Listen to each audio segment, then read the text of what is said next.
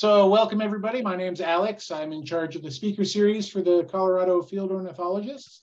I'd like to welcome you here tonight. We've got a few more people trickling in. Just to remind you, we've got another speaker in February. Dr. Rich Reading's going to be talking about the vultures in Africa, and that is, let me check my notes, February 19th. But tonight we have Anton.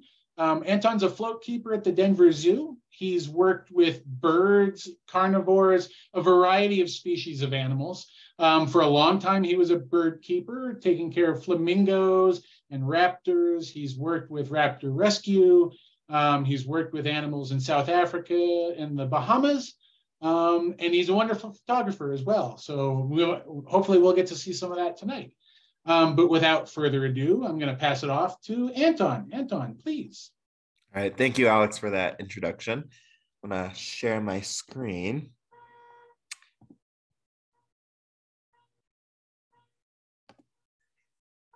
All right. So just a brief introduction kind of to what I'll be talking about is Denver Zoo is in a really cool location in Denver with all of the water and different habitats within City Park. And because birds can fly, sometimes we have to remember that even though we have a lot of barriers for ourselves, those barriers don't exist for most of our bird friends. And so Denver Zoo, Denver City Park, sometimes I like to consider those as one big habitat. And so some of my pictures the majority of my pictures are going to be from right within the zoo gates, and then some are going to be right outside of those gates. But Alex kind of did a brief introduction about my past. I thought I'd really talk about two groups of animals that made a really big difference in my life. Actually, most of my life, I really could care less about birds. I was very carnivore centric. Wolves are what made me want to work with animals. I liked cats, dogs, bears. And all through school, that was my goal. And then even after working at the zoo and even after working with birds, I still wanted to work with mammals, specifically rhinos at the time. And a bunch of events happened that kind of changed my pathway and made me really fall in love with birds. So one of those things was meeting a flamingo up close at work. You can see that right in the center picture. That's a Mott. And she's a pretty famous flamingo in Denver because she likes every human, which is not very usual for flamingos. And so she actually does meet people during non-bird flu seasons.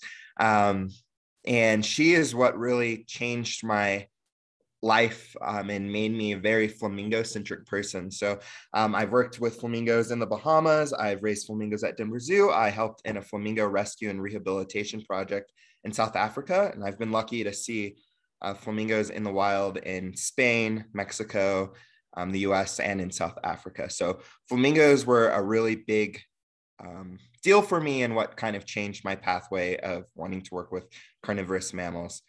The other thing that really changed my life was seeing snowy owls in Colorado. I know it can be very controversial for people to go seeking snowy owls or other owls, but in 2012, I was lucky.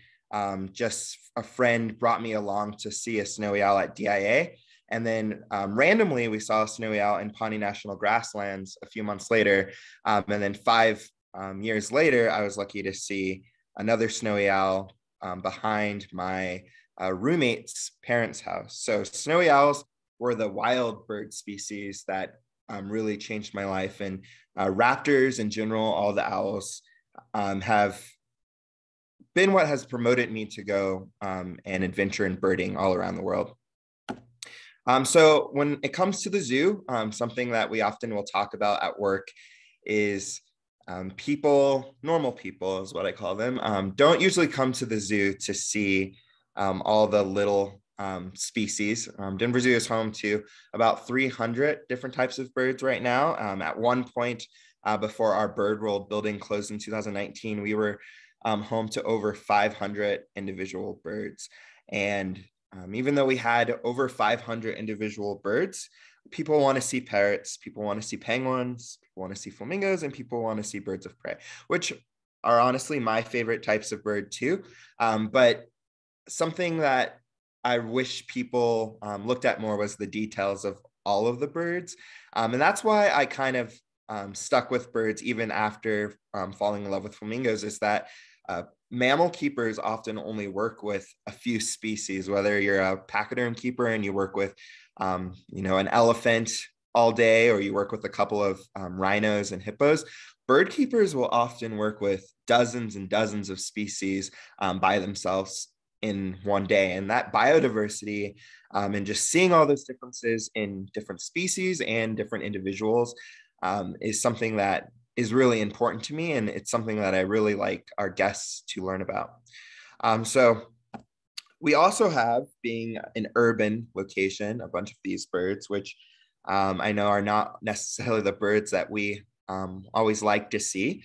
But something about these birds being in such big numbers at our zoo is that we have a big population of Cooper's hawks, and we have falcons that stick around because of all of these birds. And even though I don't necessarily want there to be a lot of these, sometimes they do attract some cool species. I brought these on the presentation because I think a lot of times when people who haven't been fully introduced to birding, when they think about wild birds, these are the types of birds that they think about. Pigeons and sparrows, starlings, those birds that they see every day, mallards and Canada geese. They often aren't aware of the diversity that's around them. And sometimes you just have to point out that there are these really cool birds next to them that they've just been blind to their whole lives. And I was definitely one of those people for a good portion of my life. And now I'm happy that I see and hear things that I didn't see and hear before.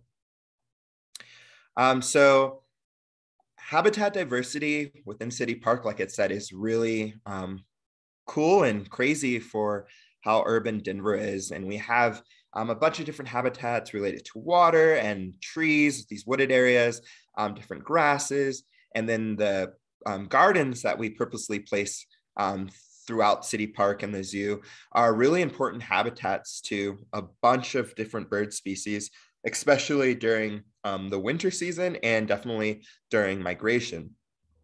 So I was looking at eBird, and there have been 125 species recorded just at the Denver Zoo hotspot, which is very wild to me. Denver Zoo is 80 acres, and I can't say that I've ever seen 125 species, even though I've seen dozens and dozens and dozens, and it changes all the time.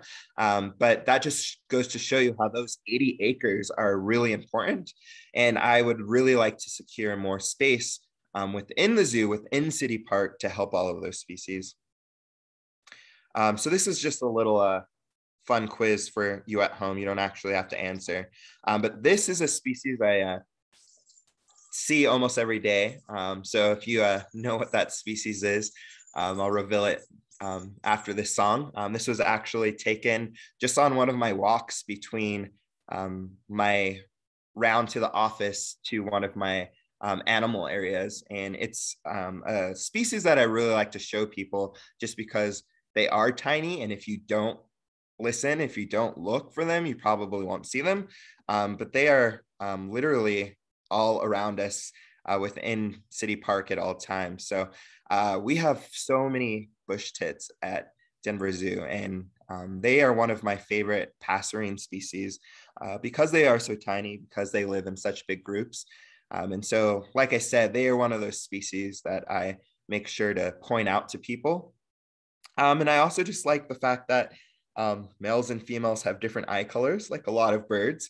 And you spark those questions with guests, with even other staff members, about how crazy it would be if humans' eyes were like that, where boys' eyes were one color and girls' eyes were one color. They start thinking about other things that they've never thought about, and then bush tits stick in their head. So if you have been to Denver Zoo and City Park, we have two big lakes in City Park, and Duck Lake is the smaller lake that is directly adjacent to Denver Zoo. and it actually has kind of a funny borderline. And technically, part of the island and part of the lake is actually technically the Zeus, and the other half is the city of Denver's. But because we have a bigger half of the island, Denver Zoo does a lot of the regulation of this island, and it's full of wild birds. It's the fourth largest cormorant rookery in the state. So if you want a good look at cormorants, especially during the spring when they're building their nests and laying their eggs, raising their babies, I think it's a really cool spot just because it's so close to the pathway and it's just so busy. But not only are there cormorants, there are black-crowned night herons, there are snowy egrets. Sometimes you'll see cattle egrets and a bunch of other species. And something that we have to be careful about in an urban situation with having so many birds in an area like that, besides the threat of bird flu like everywhere in the Western world now, we have to worry about things about like botulism. And so Denver Zoo actually helps to make sure that this island stays clean. If we have deceased birds, we make sure that we can dispose of those and make those birds have a safe and clean environment, mostly in the summertime. And thankfully, in recent years, we've been working with USDA. And so most of their staff are the ones who handle this. But historically, and still sometimes, it's Denver Zoo bird keepers who will go out onto this island and just make sure it's clean. And we also will often do counts. So we make sure that these nests and the number of eggs and the number of cormorants coming back every year is counted so we can look at any trends. And recently, I don't think there have been too many crazy trends in the cormorants. They're pretty resilient, but it's good information to have. Something really cool within the zoo is that we have an overlook that actually was just recently redone. It was made really nice, and it now has a pathway for small school groups or for special trips like birding trips, where we can bring people kind of close to this island in a safe manner. And we can bring scopes, we can bring binoculars, and we can just kind of see what is out on that island, see what's out in the water. And depending on the season, you're going to obviously see different things. So it is called Duck Lake for a reason. So there are lots of ducks there.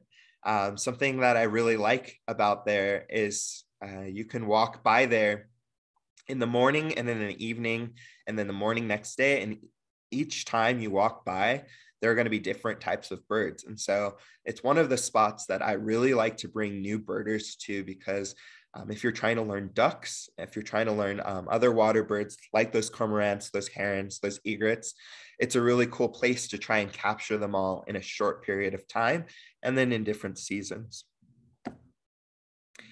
So like I said previously, there are lots of different species, and something that I always like to keep a lookout during these times are, like I said, a variety of ducks. But then you also get really cool species like snow geese who will fly over to the city park golf course.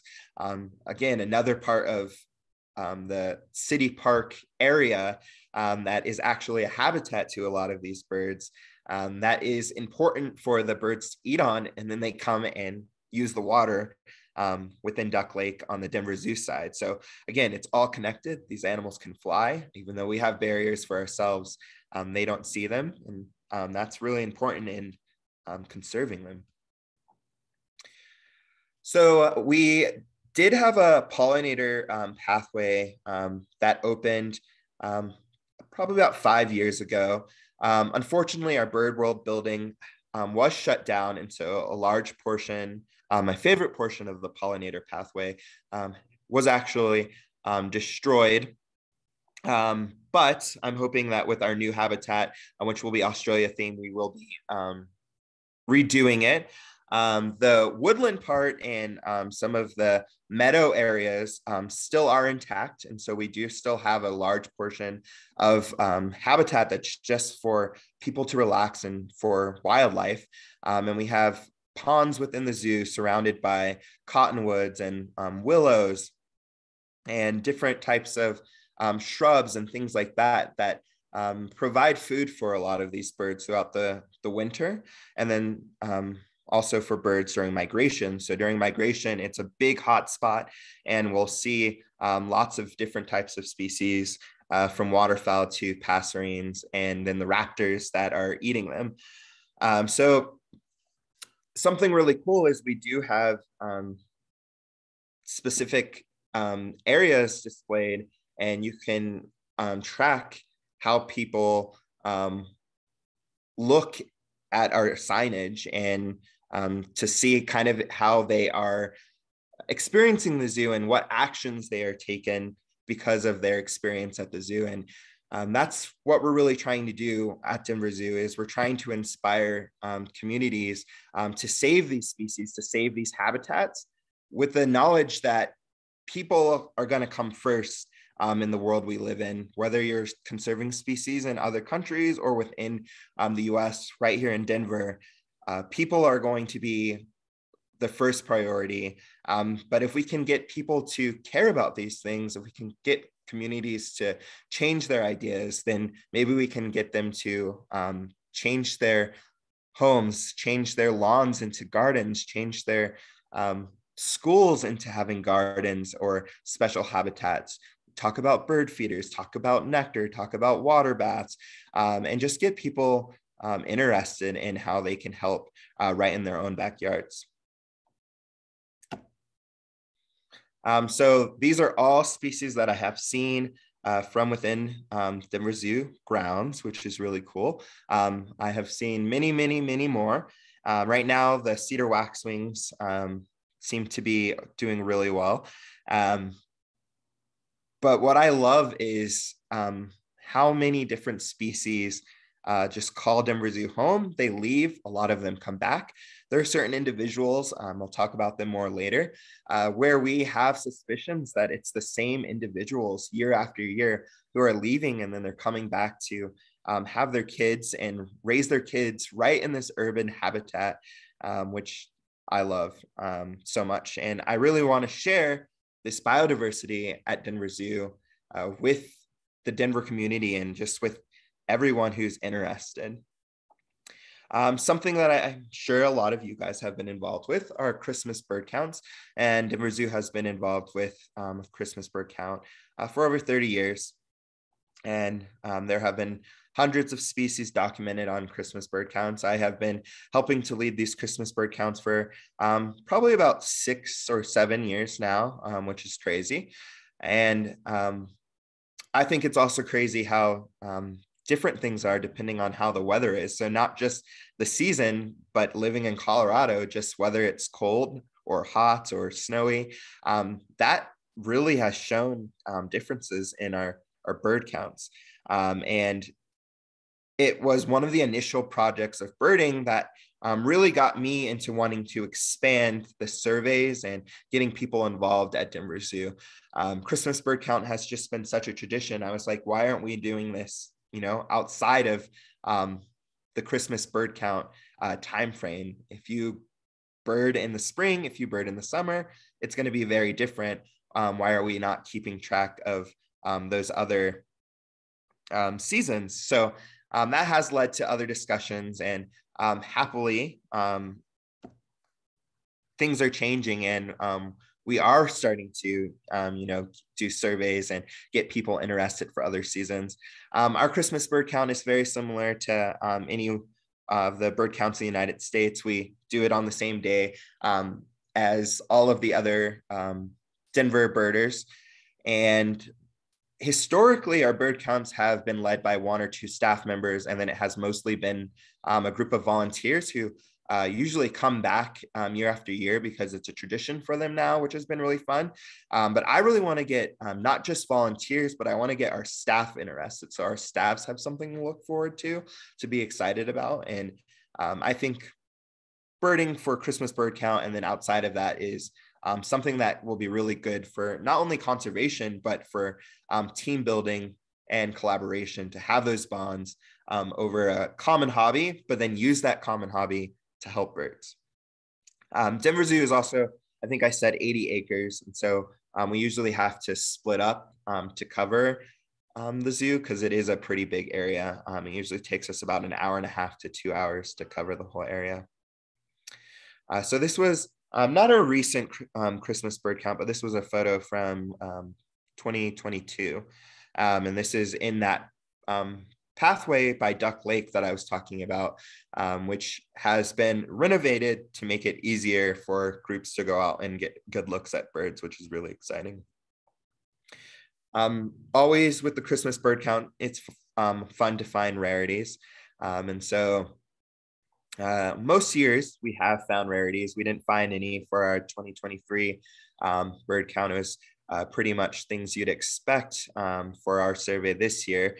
But a few years ago, and it has appeared a couple times, we have seen greater white-fronted goose at the zoo, which have been kind of cool.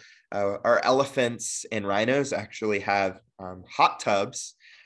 So in the wintertime, a lot of the waterfowl like to go spend their time in those hot tubs because they don't freeze over like Duck Lake and a lot of the surrounding areas. So somewhere we always look is the Toyota Elephant Passage hot tubs. That's where we saw one of these greater white-fronted geese before he went to go get some lunch in the grass. Something I also really loved was a few years back, we had a Crider's red-tailed hawk that kind of stumped us while we were in the survey, but we figured out after what it was. And he just was hanging out right above our train railroad track. He didn't care at all and just let everyone watch him just right in the middle of our public pathway, which was really cool. So Denver Zoo is accredited by the Associations of Zoos and Aquarium, and the Associations of Zoos and Aquariums have come out with the saving animals from extinction projects that are called SAFE projects. And they are devoting a lot of money to these SAFE projects, and more keep coming up every year. So like California condors have a SAFE, whooping cranes have a SAFE project, Andean Highland flamingos have a SAFE project. And then there are a lot of mammals that you would expect to have SAFE projects, such as lions or tigers, pandas, things like that.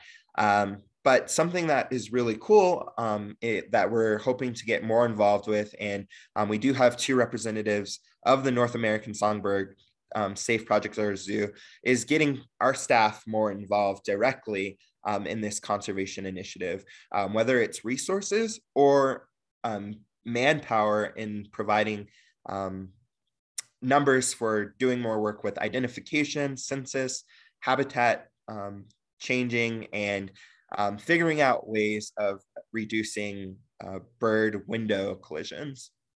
And so we do have a director of welfare and research at our zoo who is a part of this panel of people taking action for North American songbirds. And one of my goals is to get more people from our staff and more volunteers from our staff equipped with the knowledge to be able to help this project and to help North American songbirds, as well as all the other types of birds at Denver Zoo. So something that we have been a part of in recent years is Black Birders Week. And Black Birders Week came about after an incident in 2020.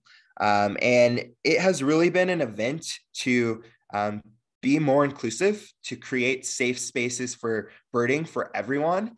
And what is really cool is that a lot of our bird keepers at Denver Zoo are birders, and they are Black. And so we have been able to provide events by collaborating with Denver Audubon and Denver Botanic Gardens, Bird Conservancy of the Rockies. And we've been able to do birding tours in a safe setting where it's free to come in, free to learn about birds, and just create a community at Denver Botanic Gardens and at Denver Zoo. And hopefully we'll also be participating in that event this year. I've met a lot of people who are now people I can chat with, and who are people in this community I didn't know were interested in the same things as me, with that diversity, with that inclusion, and creating a bigger group, and making sure that kids see people who look like them doing this hobby. It's not necessarily historical for African Americans to be a part of this community. And so it's really cool to find out that there are others and that we can get kids into this and show them how cool birding is. And something also really important to me is making sure that people get to use good binoculars, because sometimes when you don't have the right optics, you can't see things as well as you would like. And I think good binoculars are really important. And we were able to let these people see birds with really good optics, which I think is important. Something really cool about these events also is that because a lot of us also work with birds at the zoo, we have been able to show them some of our non-releasable birds, such as Slash, which you can see Kristen holding right here. And what was really cool about this day was these people got to meet a red-tailed hawk up close, learn all about red-tailed hawks, hear what a red-tailed hawk sounds like. And then we went birding and we actually found a red-tailed hawk nest. And so they actually got to see a wild red-tailed hawk on a nest with babies after seeing a red-tailed hawk up close for the first time, which was really cool. Something super, super new, which is the thing I'm actually most excited about that we were able to start last year, is Denver Zoo has been very supportive in creating different employee connection and different employee resource groups. And they have them for all kinds of different things, whether it's for Spanish speakers, for people who are LGBTQ+, for parents, for people who like to hike. We got permission to create one for birding. So now staff are allowed to join our group. We call it Birds with DZ, just because we're punny acronym people at Denver Zoo. But we actually are allowed to devote up to 2 hours of our paid time to an ECG or to an ERG. And so we actually have people now who are interested in learning how to bird, and learning how to use binoculars, and learning how to identify birds, and they get paid for it. So it's something to get excited about. A lot of these people didn't know each other before this group was created. And so now we have friends. And then we also now have this group of people who can also do things like go to bird festivals together, or go hiking and looking for birds at state parks. So this part has been really exciting. We just did our first outing pretty recently, and I was really excited because we were able to find yellow-throated sparrows within the zoo, which I had never seen before. So the fact that it was our first outing and these people got a bunch of new species and I got a new lifer was really cool. Something that I hope to transform this into, and I actually have a meeting with our director of research and welfare, is we want to develop people's skills in bird identification and in getting censuses, and teaching them how to use Merlin and use eBird, so that they can be the people who help with that North American Songbird project, who can help with running different tours for Migratory Bird Day, or we also have a project on the South Platte where we work with CSU Spur in getting data for citizen science with birding. So it's a really good crew, and I'm really excited for what we're going to be able to do. So something that I don't know if people are aware of with our native birds at Denver Zoo is we have a brand new hospital, and all of our bird staff and all of our veterinary staff are trained how to assess birds and handle birds. We aren't a licensed rehab, so we can't do rehabilitation long-term. But what we can do is provide temporary care and then get birds to where they need to go. And I used to volunteer with the Colorado Parks and Wildlife transportation team. And so I will often get calls from people just because they know that I really enjoy helping with rehab birds. But this red-tailed hawk actually last year was a bird that was injured, and we were able to get him into a dark, safe place in our ICU, give him fluids, make sure that he was okay. And he stayed with us for a night before I took him to the Birds of Prey Foundation. I got to see all of his intake stuff, and then I kept in contact with them the whole time. So we got updates constantly, and the veterinary staff and bird staff at Denver Zoo was really glad to get those updates. And we actually heard that he was released in September, right before the next big wave of bird flu. Because of bird flu, things have become a lot more complicated with our interactions with wild birds. We have to be a lot more careful, and wildlife rehabilitation centers have to be a lot more careful. But I'm hoping that our relationship with the wildlife just constantly expands, because I think we have the resources to, keep helping these animals right on our property and get them to where they need. And these are the 3 rehabs we mostly work with. But we have worked with people even further if we need to get animals to a proper place to be rehabilitated. Another thing that we're working with that is related to a bunch of those things is Denver Zoo is involved in the City of Denver Lights Out program.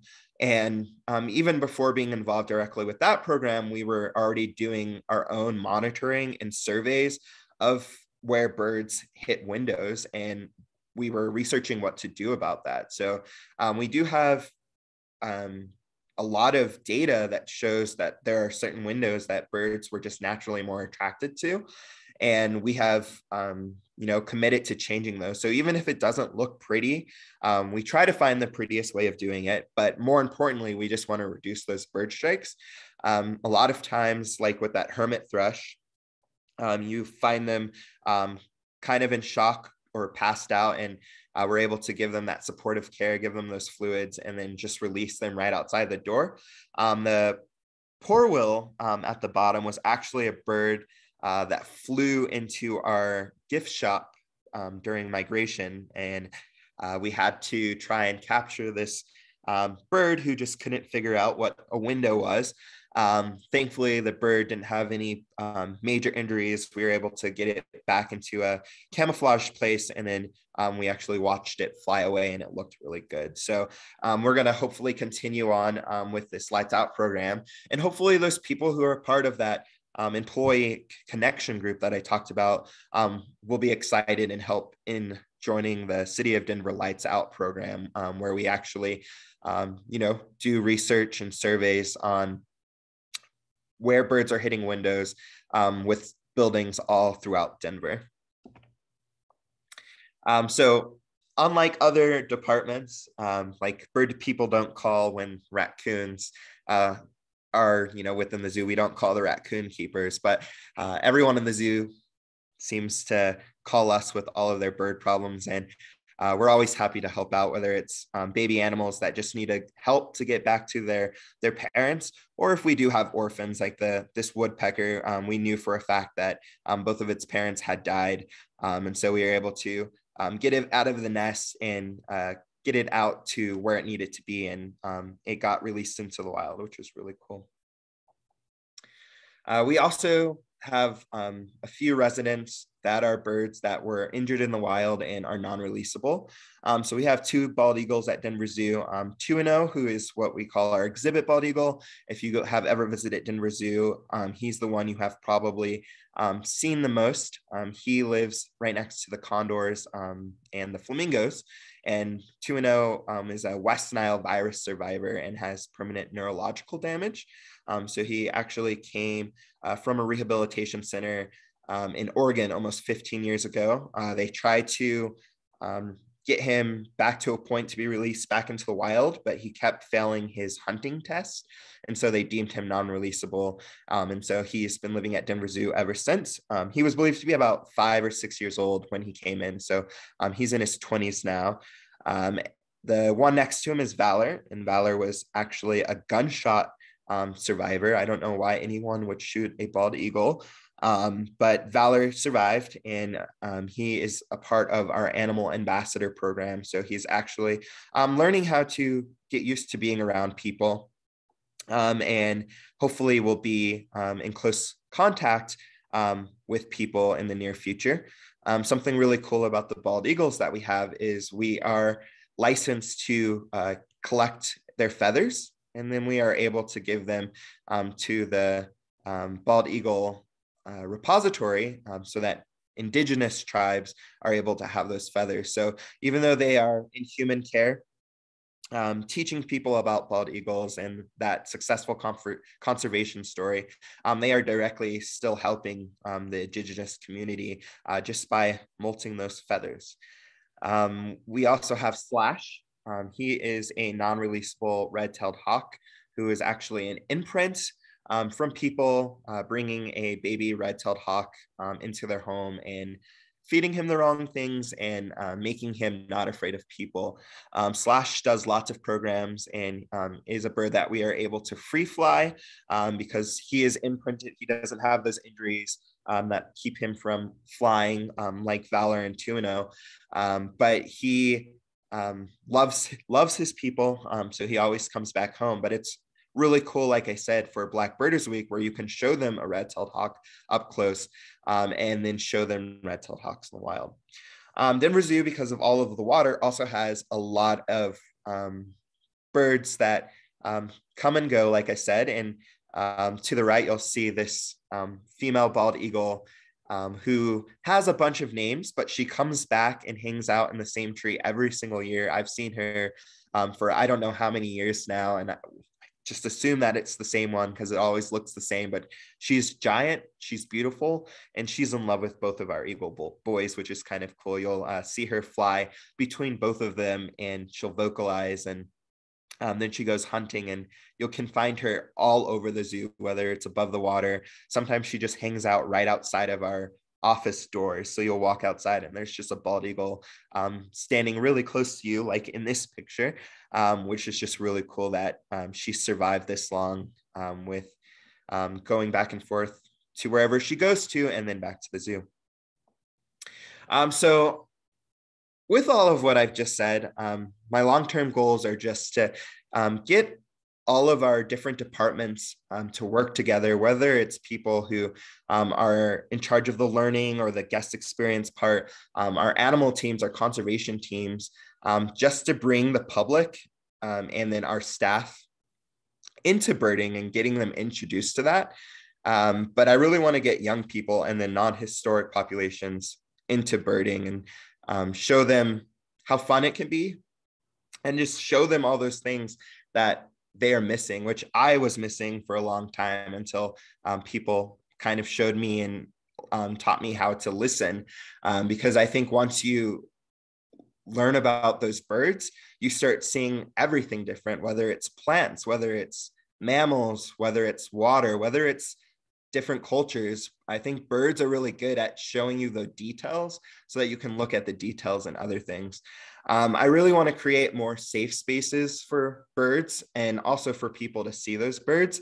And something really cool is we have a very supportive curator of horticulture now who really likes birds and is taking a less traditional approach and what has historically been the way we've managed things. And I'm really excited because I think she is the type of person who would create lots of different microhabitats for birds all around the zoo, off grounds, and wherever anyone would let her. So I'm hoping to get more involved with the horticulture department because I think habitat is one of the big players for our birds. I want to use those community connections just to make birding more fun and hopefully to have people see birding as fun, but then use it as a way of getting them involved directly in conservation, or at least making people aware of how birding can help conservation. And then earlier I mentioned binoculars.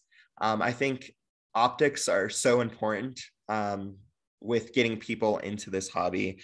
So if I can get more binoculars for staff, for the community, for kids, I think it would just help everyone see things. And I think it's something that's super doable for the zoo to put their resources into that would have some long-term success.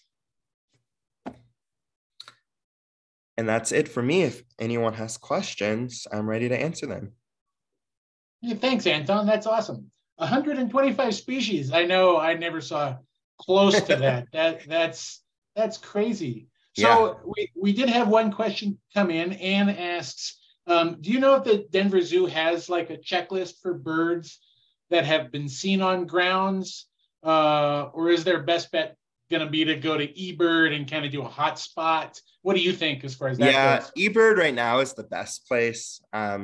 We keep track of the birds from the Christmas bird count, but it's not public at all. Sure. So eBird for now. We have talked about creating a list of birds like on a whiteboard somewhere, like a lot of big birding hotspots have, so that people can add what they see. But we're not there yet, but hopefully one day. Yeah. I mean, I think that's one nice part about having the zoo and city park there and so accessible is that you can learn that environment. And so you can see those birds change through the season. And that, so glad to hear that from you, because I always thought that was one of the cool things of being in that area and being able to go out, even for 15 minutes a day to go down, seeing creepers and all the waterfowl and all this cool stuff in that very urban habitat, that oasis. So Yes, absolutely. And you never know what you're going to see. I think it's the craziest thing, like sapsuckers and, like you said, the creepers and stuff, like things that, or the white-throated sparrows that we just saw, just things that shouldn't necessarily be there, but it's yeah, an oasis, like you said. And so it's a haven for a lot of species. It's really cool. And yeah, I want people to see all those different seasons, because it's so different depending on when you go. so we have a question about binoculars, and that can be a very long discussion. And there's lots of kind of resources on the web that probably, if you really want to do a deep dive into binoculars and optics, that would be your best bet. But do you have any suggestions for like a good quality, like entry level binocular for people? Yeah, I personally like the Vortex ones, because I just feel like it's a good balance of cost but quality. Um, Yeah. so I have like a medium price range for them, but those have been um, a lot of what we have bought recently, um, in small amounts, and I just think that they're, again, that balance, and then also it's nice that they have like a lifetime warranty in case they get Yeah. broken. That's what my wife and I have changed to the Vortex personally, because it's a nice kind of entry level binocular for when you're getting serious about being able to see things, and they come in a nice range of sizes and objective lens sizes and stuff like that. So that's awesome. Yeah. Well, I don't think we see any more questions. There Um, was there was go one at ahead, the Linda. yeah, sure. There was one at the beginning, and this goes back to, I think, something, Anton, you were discussing pretty early on about a path being destroyed. Um, and the question was, it's not clear what Anton meant by that and the house being closed. If you want to expand on that a little bit. Yeah, so our bird world building, a lot of people called it the birdhouse, actually closed down in 2019. And so it was built in the 70s. It had a lot wrong with it, and it was going to be millions of dollars to fix it, which is not the path that the zoo had planned on going. And so it was initially planned on being open a little bit longer, but the repairs just got worse. So that building was shut down, and part of that area where that pollinator pathway was a part of that, and it's now fenced off. They're currently building a new Australia exhibit in that area. So there's going to be a lot of different landscaping within this year, but birds are not going to be the focus of that area. The cassowaries are going to get a new home, and hopefully the Kias will get a new home in the future, but we do not have a just bird only indoor building anymore, unfortunately, which I don't like. But money is an issue. Definitely. And if I can ask another question then too, do you all then have like organized bird walks? And I can imagine the Denver Zoo kind of really lends itself to like birdability, really kind of easy access for birders. Yeah, so we don't have regularly scheduled ones. Like it's not like a weekly thing, even though that's what I want to be a thing in the future. And I think it's super doable. And I think we have a lot of people in management positions now who are interested in birding, that it could become a thing. But we do try to participate in different events. It's not always the same ones. So we have participated in like Migratory Bird Day and I don't know, different awareness days. We'll bring people and let them in for birding. Sometimes we'll even let people in the morning before the zoo is open, since obviously in the warmer months, birding is going to be better early in the day. So I want to expand that, but right now it's kind of limited, but has so much potential. We also have our Duck Lake Overlook area, which camps and like different small youth groups can use, but it's not fully open 100% of the time. You do have to have like a staff member there with you, but they have been trying to get kids to just play more in that area, and then they show them kind of what's living over there, which is kind of cool. Thanks. And I wanted to add in this, it was not a question, but a comment. When Barbara said, I just wanted to say thanks. I so enjoyed your enthusiasm and how you are sharing it with different groups of new birders. Thank you. Yeah, thank you guys for having me. It's really fun to be able to talk to you guys. That was excellent. Yeah. Well, I think with that, we can wrap it up. Thanks again, Anton, for coming to join us. This was wonderful. We really appreciate it.